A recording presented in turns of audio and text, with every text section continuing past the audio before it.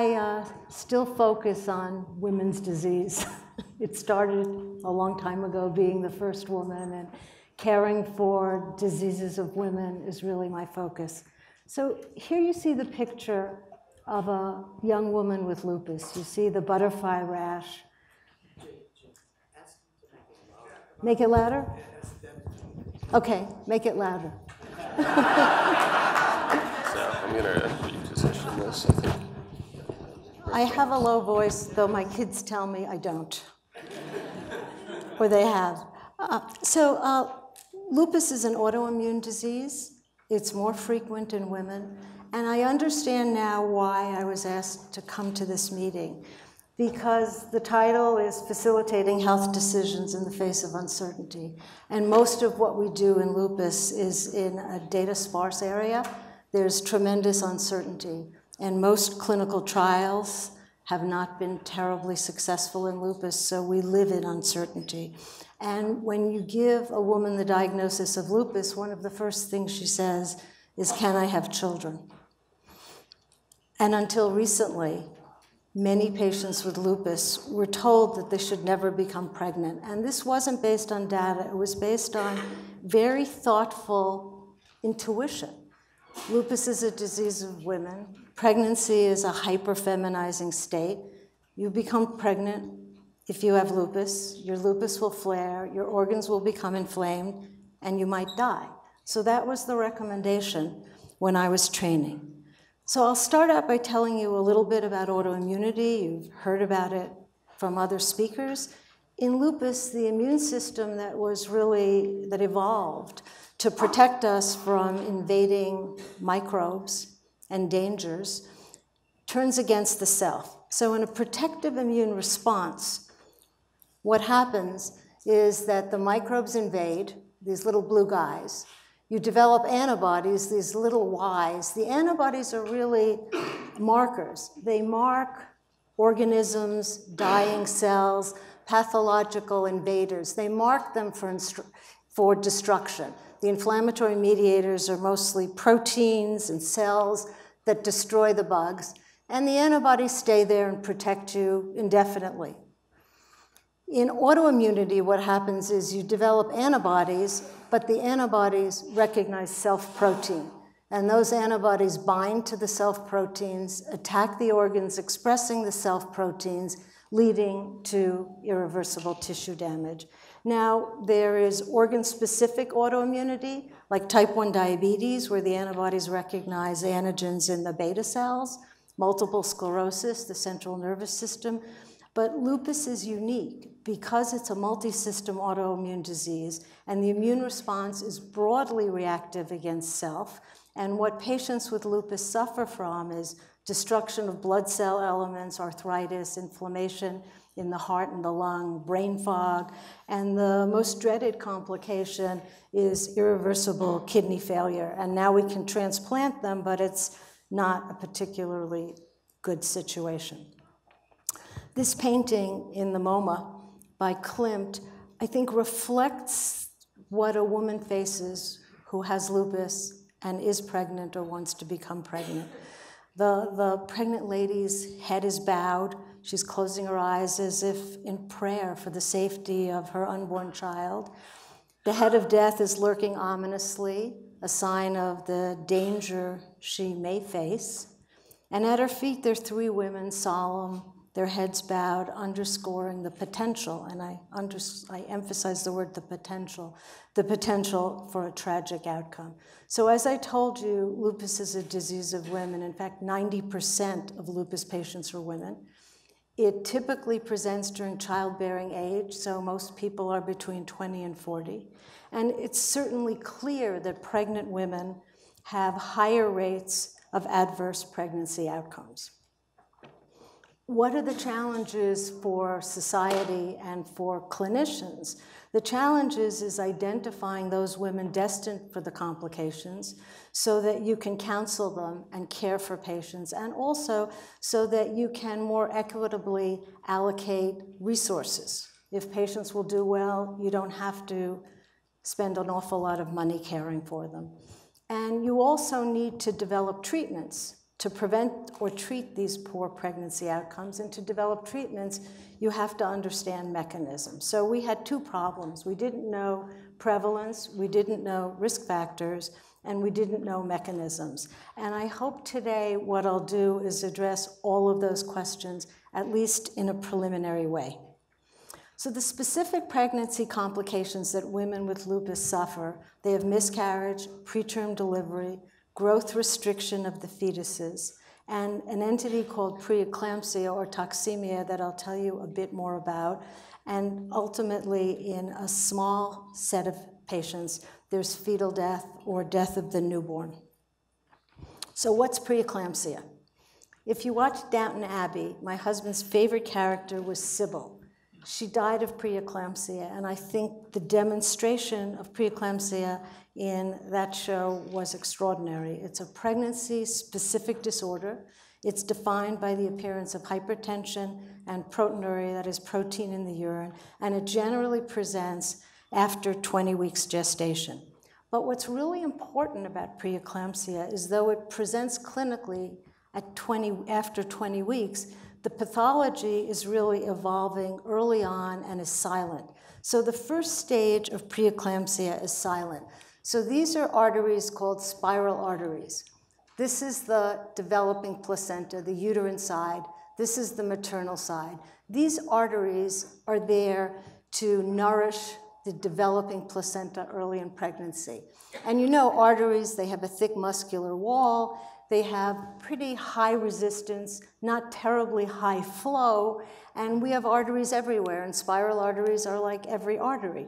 But in a normal pregnancy, the trophoblasts, the cells of uterine origin, invade the maternal spiral artery, and they start to line the spiral artery. That's called a trophoblast-modified artery.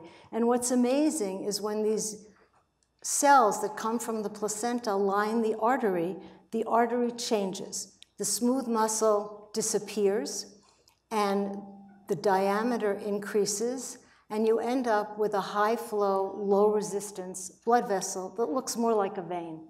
And what happens in the beginning of preeclampsia, when the patient is well and the doc doesn't know there's a problem, is this remodeling fails. And when you have failed remodeling of the uterine spiral arteries, you hypoperfuse the developing placenta. And that hypoperfusion leads to the placenta making factors that are toxic to the mother. So those toxic factors the response to those toxic factors, it was called toxemia, is what we see clinically. It's a maternal response to poor placental blood flow. And the maternal response is characterized by hypertension, protein leaking from the kidneys into the urine, there's proteinuria, and the other end organ manifestations that you see in the slide. So there's a widespread maternal vascular dysfunction related to what we call anti-angiogenic factors, and I'll define them in my next slide. These anti-angiogenic factors are directly toxic to the endothelial cells, the cells that line the blood vessel of the mother, and those are the cells, as they're dying or sick, that cause the clinical phenotype that we see in preeclampsia. So what are these toxic factors and how do they work? And just by way of history, the treatment of preeclampsia, the only treatment, is delivering the baby and delivering the placenta so that you stop producing or secreting these toxic factors into the mother's circulation. That's why it was called toxemia. So what happens in a normal pregnancy and in actually normal blood vessels is this is a blood vessel. These are the endothelial cells. This is the lumen. The endothelial cells express receptors. They're called VEGF-R1 and VEGF-R2, and these receptors need to receive signals from either VEGF or in pregnancy, a substance called placental growth factor, and these signals are required to maintain the health of the cells lining the blood vessel in specific tissues, in the kidney, in the brain, and in the liver. Some other endothelial cells don't need these factors constitutively.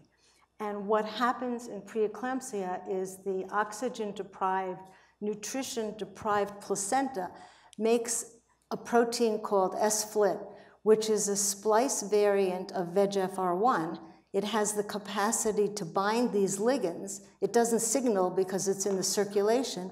So the cells, the endothelial cells lining the blood vessels, again, particularly in the glomeruli, which are parts of the kidneys, these cells don't get the constitutive signal they need. They become ill, they become swollen, they don't function well, they die, they become leaky, they fall apart, and that's why your kidney function deteriorates in preeclampsia. And we know that that's true because if you overexpress S-FLT in pregnant rodents or mammals, you get the classical manifestations of preeclampsia. You get proteinuria and hypertension. And I think even the better biological experiment is a rare complication of anti-VEGF therapy in cancer patients is in fact proteinuria and hypertension. They're not pregnant, but the lack of VEGF available to certain endothelial beds leads clinically to preeclampsia.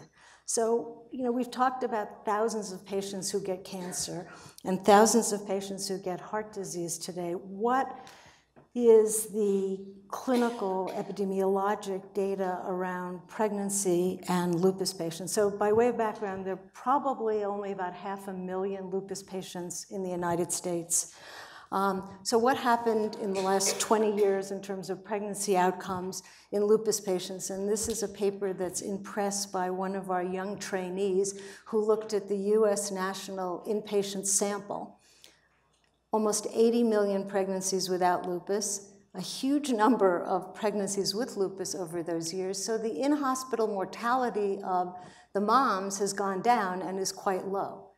The fetal mortality has gone down, but it's still remarkably higher, and I think clinically important than non-lupus patients. But preeclampsia hasn't really moved. 10% of lupus patients have preeclampsia. And another important issue to consider is preeclampsia is increasing in the general population.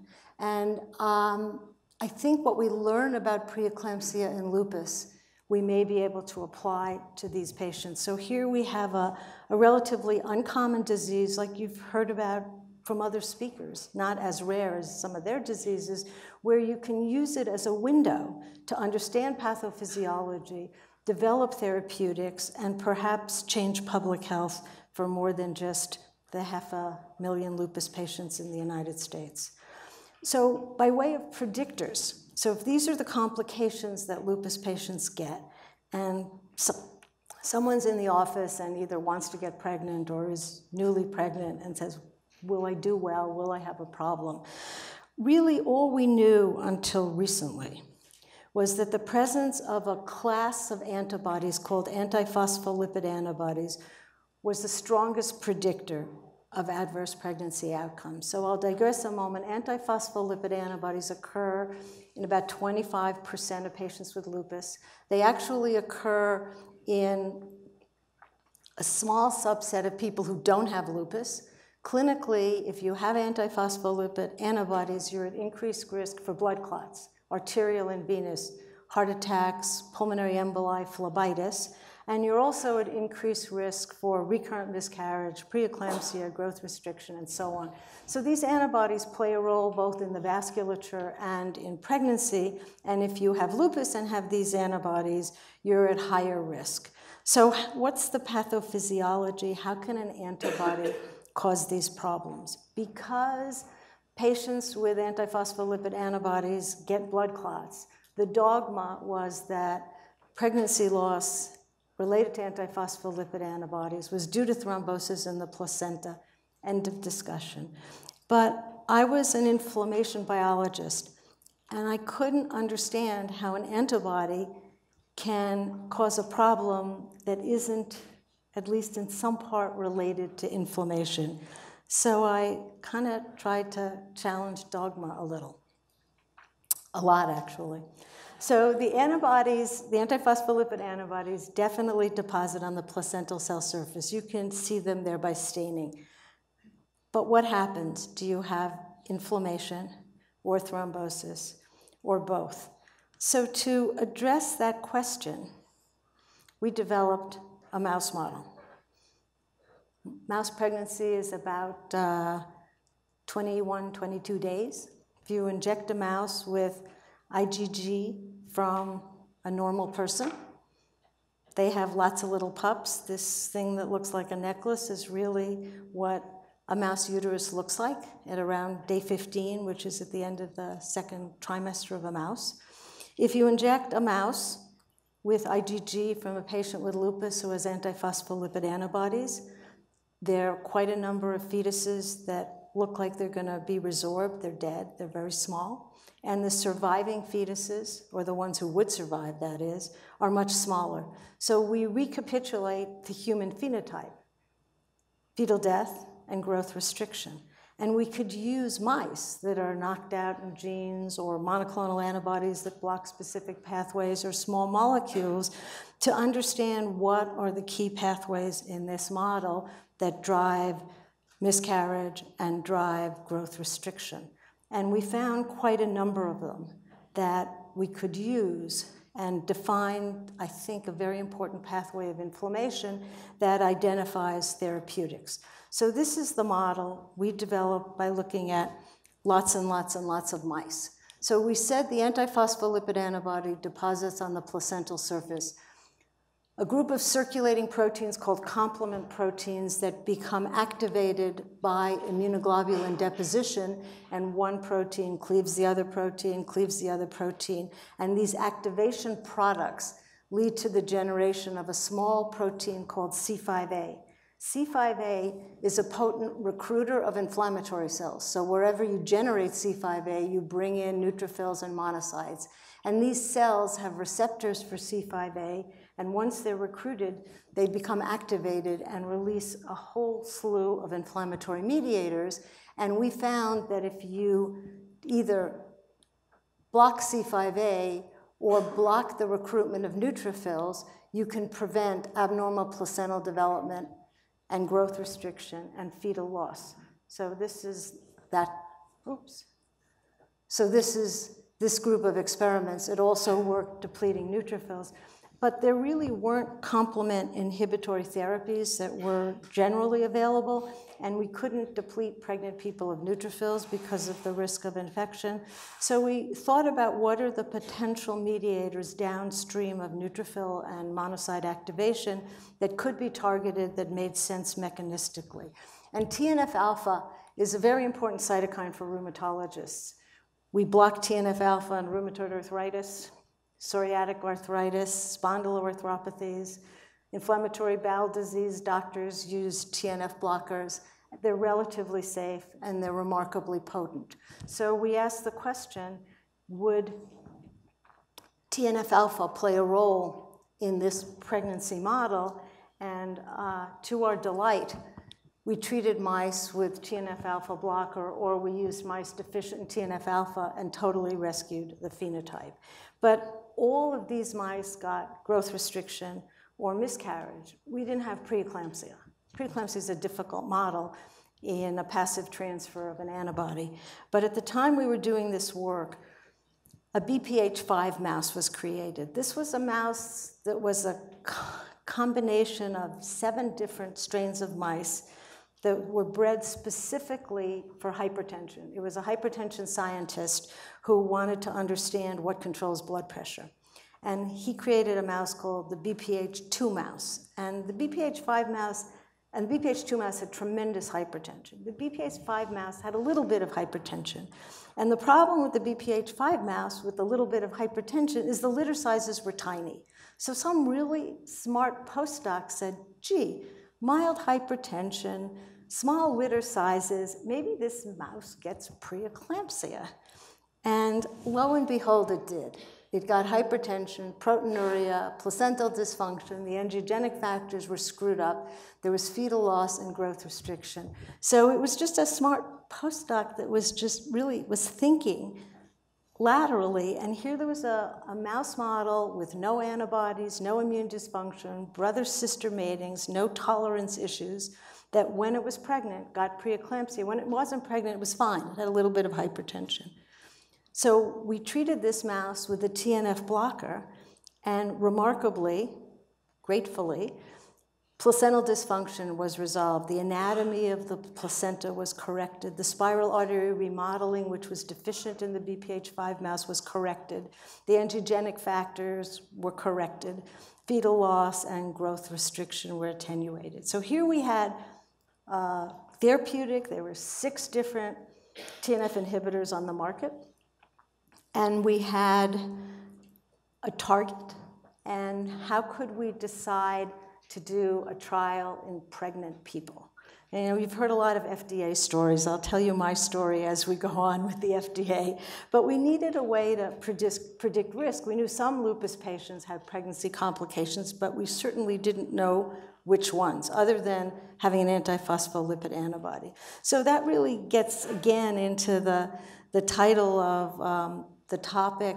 The title of this symposium really is, how do you facilitate health decisions in the face of uncertainty? We didn't know who would have problems. So we were fortunate to get support of the NIH for a project called the PROMISE Study, Predictors of Pregnancy Outcome, Biomarkers in Antiphospholipid Syndrome, and Systemic Lupus Erythematosus. This was a prospective, multi-center observational study to identify biomarkers to predict poor pregnancy outcome in these patients. And our goal was subsequently to do a trial. I mean, that was really the thing we were most interested in and most hopeful for. So in PROMISE, we collected patient information and samples for 11 years. We collected nearly 800 patients. They were seen every month of pregnancy.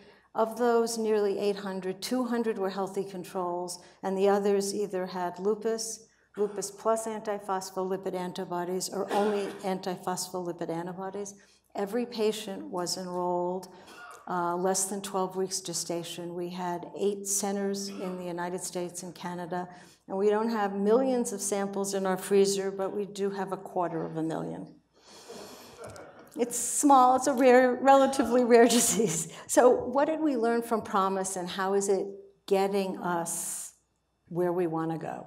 So the first question in lupus pregnancy, in terms of ancient literature and concern of rheumatologists, is in this hyperfeminine state, in this disease of women, will lupus flare during pregnancy? All of our patients, by design, had inactive disease at the time they were enrolled. They weren't allowed to be in our study if their lupus was flagrant, if they had fulminant nephritis, or any other serious manifestations. And what we found is that in the patients who were relatively inactive when they were enrolled, mild to moderate flares occurred in about 20%, but none of them needed treatments. A little rash, a little achiness, and they could kind of get their way through. And severe flares were, I think, exceptionally uncommon. 6% of patients. No one developed new kidney disease who didn't have kidney disease before. So pregnancy is safe if you begin it when your disease is inactive. But what about the fetal outcomes, which is what we were particularly interested in? Of our nearly 400 lupus patients, 20% of them had an adverse pregnancy outcome: fetal death, neonatal death, preterm delivery, or small for gestational age babies. So what was special? What was unique about those 19% of patients? What at baseline would have helped us predict? And what we found, I think, was somewhat surprising. If you were a non-Hispanic white, you were protected. You had a 50%, nearly 50% less likelihood of any of these complications. And that's very interesting because it wasn't related to missed appointments. We looked at that. It wasn't related to compliance on medication because these patients weren't really on medications. It was related to socioeconomic factors largely, education and the income and education level in the zip code in which you lived. I don't know how we can intervene to change that, but I think it's an important finding to keep in mind as we move forward. Being on an antihypertensive medication was a very strong risk factor, so I think that speaks to the fact that the vasculature in hypertensive patients is different and is more vulnerable. having a lower platelet count, having a lupus anticoagulant. And a lupus anticoagulant, it sounds like it's an anticoagulant, it's actually a procoagulant, the name is wrong. It's a kind of antiphospholipid antibody. And this was the only antiphospholipid antibody that was highly correlated, and probably it is the most important risk factor for adverse pregnancy outcomes in patients with lupus. And physician global assessment is the doc's gestalt when they see the patient, are they sick or not, in terms of their lupus, and it's a score of 1 to 4. Most of our patients had very low scores, but if you were more than 1, you were at increased risk. So if you look at the patients, this is all comers with lupus. The blue bars represent the patients with lupus who had none of the risk factors you saw on the previous table. The red broken line reflects the population norm, all comers, in thousands of patients in the United States, what the outcomes would be. And you see that if you have none of the 4 risk factors, your likelihood of a poor outcome is as good, if not better, than the general population. So among women with no baseline risk factors, the likelihood of an adverse outcome is under 8%. If you look at adverse outcomes in patients who either were lupus anticoagulant positive or lupus anticoagulant negative, but were non-white or Hispanic or were treated with antihypertensives, 58% of them had a poor outcome and 22% of them had a fetal or neonatal death.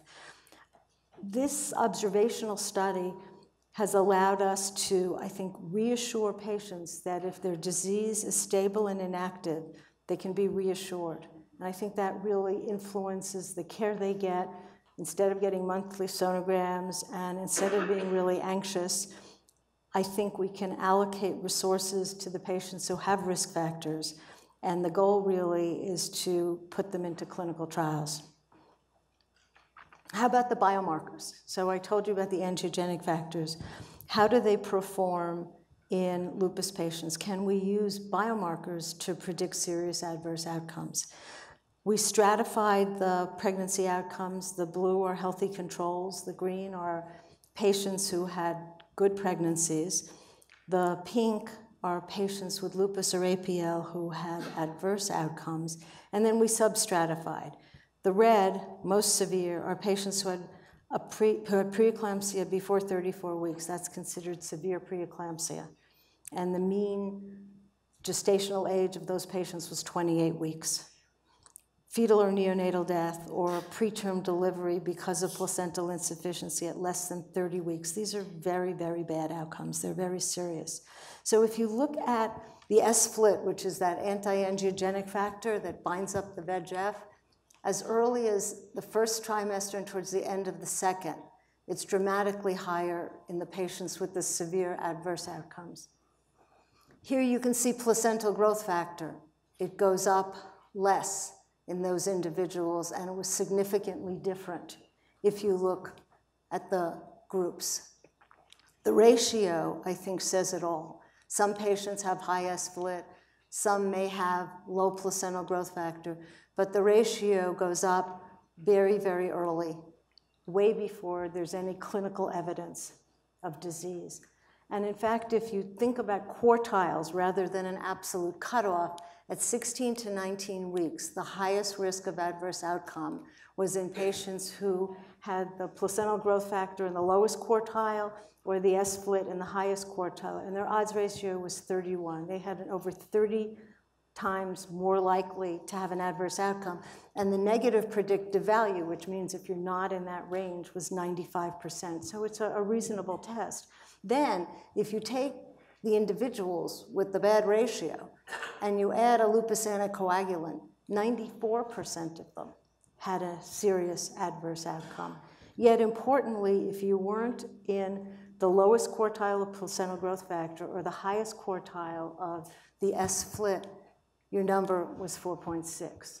So we have some predictors that can guide treatment. None of these are FDA approved. They're not clinically available. This is the first study to show their utility in lupus. They've been used in general practice to predict preeclampsia. They don't perform as well in the general population because preeclampsia is less common. So your performance of your biomarker is very much related to how frequent the endpoint is that you're looking at. And finally, we've done some longitudinal profiling of the transcriptome of healthy and lupus pregnancies. And I think that's telling us a lot about what goes wrong in lupus, but it's also telling us a lot about the biology of normal pregnancy. So this cartoon is the graphic abstract to our paper. A talented postdoc drew it. This is pre-pregnant, this is postpartum, this is pregnancy.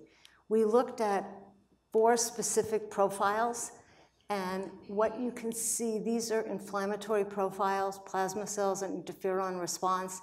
The idea is that these inflammatory immune signatures are dramatically downregulated in a healthy pregnancy. This dotted line is 0. It's what you see in a non-pregnant healthy individual. So in a normal pregnancy, these have to go down. And we had the opportunity to look at some patients who had IVF. If these don't go down, the IVF isn't successful. It's a small number, but it tells you that the downregulation of inflammatory pathways is important. We then looked at uncomplicated lupus pregnancies, and here you can see that everything starts much higher than baseline in the pre-pregnant state. You still have this important downregulation in the ones without complications.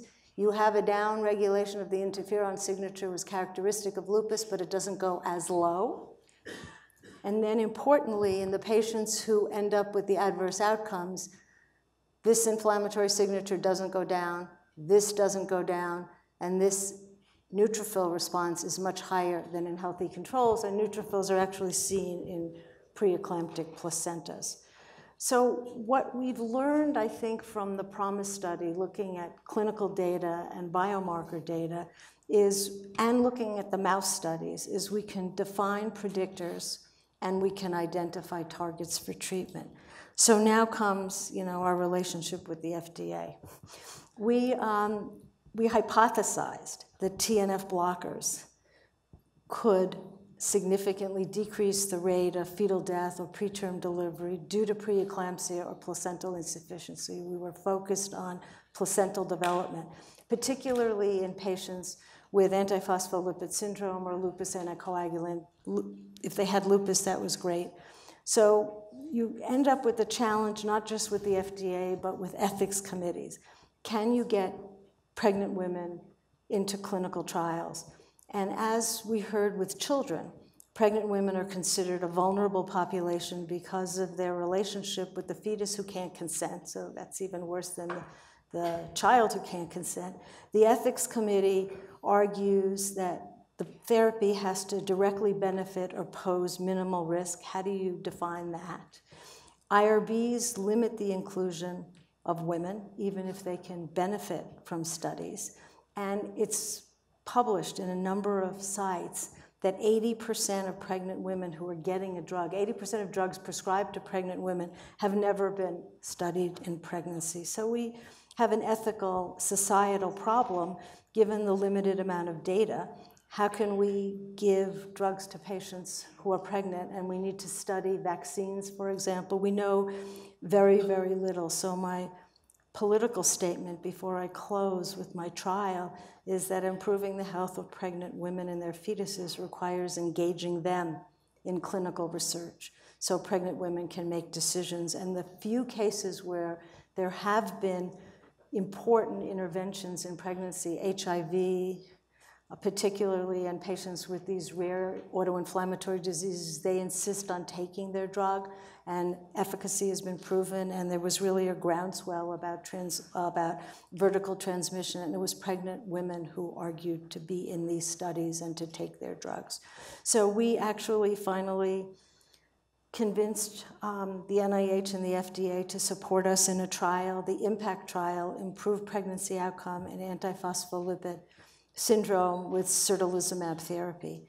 So our goal is to determine if TNF blockade added to standard therapy. So these patients, the standard therapy is anticoagulation. So we add certolizumab to standard therapy in high-risk patients, the patients who are defined at high risk based on the PROMISE study data.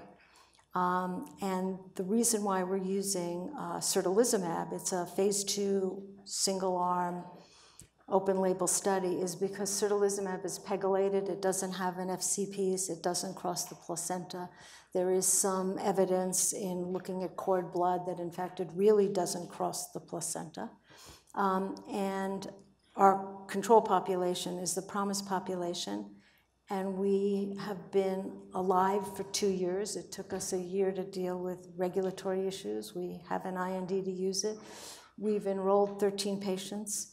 Only one patient who was screened refused to be in the study. The others were excluded because of study design. And of all the patients who've been in the study, none of them have had preeclampsia or placental insufficiency. It's a small number because some are still pregnant, but there's not been a single case of preeclampsia or placental insufficiency. It's tiny. We need 45 patients to prove that we've decreased the frequency of the adverse outcomes from 40% to 20%. If it stays as good as it is, we only need 17 patients, but we want to complete the study. In some of our patients, this is their first successful pregnancy.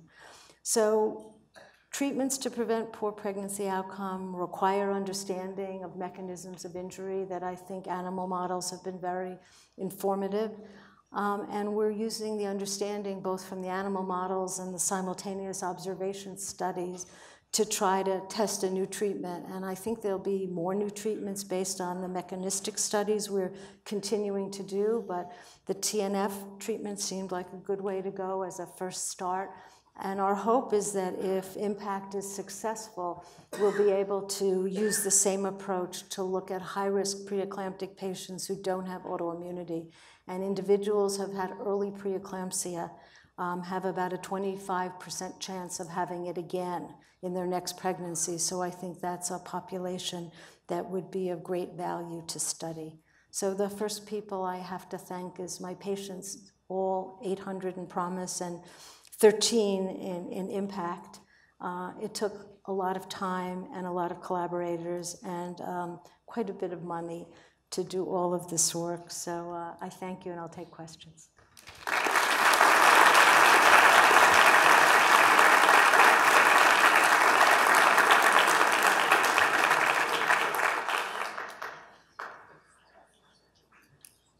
Well, as a person who takes care of some patients with lupus, that's a very exciting thing, because young women certainly want to have children, and can be very daunting for them.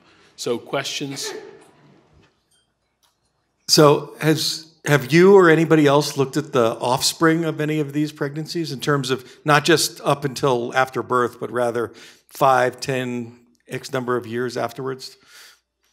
Just the way earlier you heard about when you design a study, you're sometimes short-sighted because you're so focused on your endpoint. We don't have data. We have actually written a number of proposals to try to go back to find them and to do psychological testing, developmental testing, because there certainly are data that high levels of alpha interferon can affect neurocognitive development, and the issue of neurocognitive development in lupus patients is quite controversial in offspring. So it's something we wanted to do, but haven't been able to do. But the patients in IMPACT are going to be followed very closely. But it's a small number.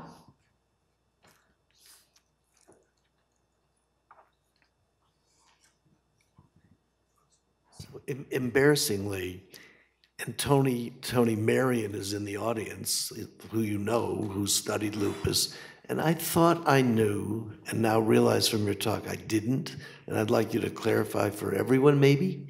I thought that the antibodies that SLE patients have, which recognize DNA, some of them are the same antibodies, I thought, that recognize phospholipid, kind of one one and the same. So I got confused, maybe from bad memory. So could you help me with that? So antiphospholipid antibodies, the ones we talk about in this syndrome, actually recognize proteins. Those proteins' conformation changes when they bind to negatively charged phospholipids. So beta-2-GP1, for example. So the ELISAs that define antiphospholipid antibodies are based on beta-2 probably more than anything else. So it's not really phospholipid. And there is a lot of cross-reactivity in kind of the not so distinct IgMs that lupus patients have. And it's not just DNA. There are a lot of DNA-related proteins, ribosomal proteins, that, I mean, the repertoire of autoimmune responses to things on nets and to things in nuclei and to things in dying cells that lupus patients have autoreactivity to is quite remarkable.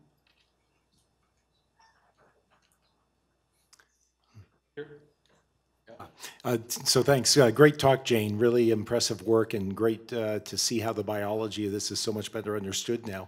A question about the IMPACT trial. Are you looking at the, I'm just waving my hand so people can see where I am. Are you looking at SFLT1 and PIGF in these patients also? Yes, that's aim 2 of the proposal. We're looking, yes. Okay. Yeah, because I was just curious to know whether they would normalize there. Yeah, my prediction is in patients who are responders, they shouldn't be high.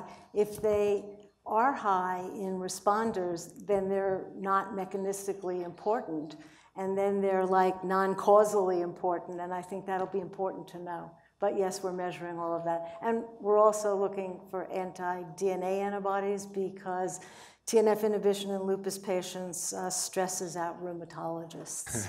We haven't gotten any positive anti-DNA in patients who don't have it in advance, and we haven't had any increase in antiphospholipid antibody levels in patients so far, but it's a very, very small number. Thanks. In the interest of getting us to dinner, I'm going to press on with the last talk, but I invite you to come up and ask questions afterwards. Superb talk. We enjoyed it.